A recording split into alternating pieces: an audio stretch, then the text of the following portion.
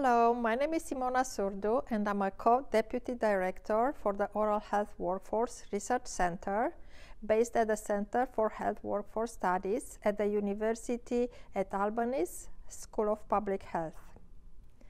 According to the most recent data from 2015 to 2016, about 46% of children had caries and 13% had untreated caries.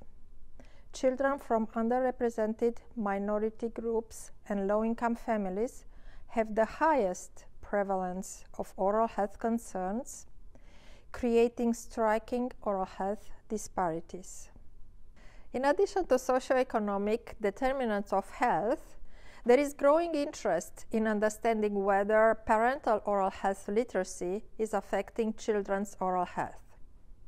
Our poster expands on previous research and describes study findings from a national representative survey of consumers that collected information about parents' oral health knowledge, perspectives regarding the oral health care needs of their children, utilization of needed oral health services, and children's oral health status.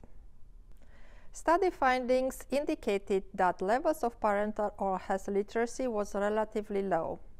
None of the 10 oral health knowledge statements was correctly identified as true or false by more than 70% of parents. The current study found statistically significant associations between lower parental oral health literacy and children's poorer oral health outcomes, such as not getting the needed oral health care, experience of oral health symptoms, presence of dental cavities, and fair or poor oral health status. In conclusion, our study suggests the importance of continued efforts to increase the oral health literacy through the education of parents, including during dental and medical visits, to improve regular dental visits and oral health outcomes for children. Thank you.